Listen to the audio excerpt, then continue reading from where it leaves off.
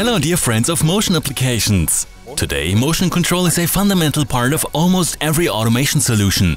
With our SINAMICS frequency inverters and SINAMICS start drive integrated in TIA portal, you have the opportunity to implement these solutions very efficiently. Today we want to take a look at how our new SINAMICS S210 servo drive system for single-axis drives can be easily put into operation with a SIMATIC controller. We show you the simple connection of a S210 to a technology object of the SIMATIC control system. The aim is to move the axis via the control panel and to optimize the control of the drive. The control system is already present in the project. The drive, the communication project planning and the technology object are still missing. First, the drive is inserted into the project.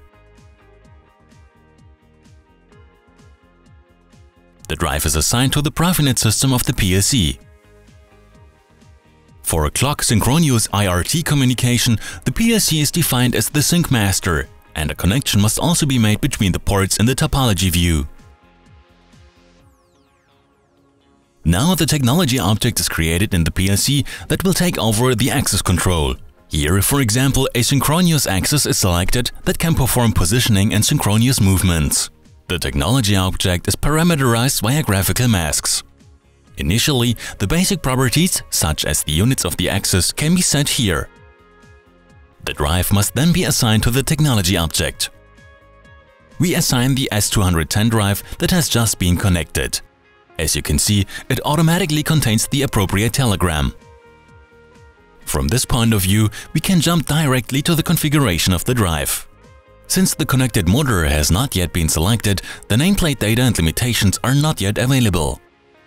If we now select the appropriate motor in the Properties dialog, all values are automatically entered appropriately. This concludes the basic project planning of the drive, and it can be operated on the technology object.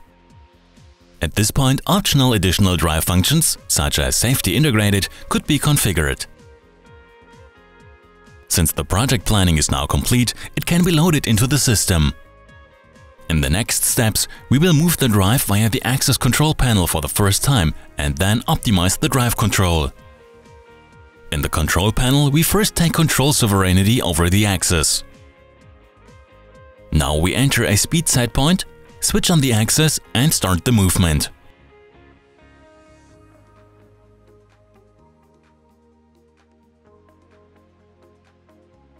For control optimization, we now navigate to the drive.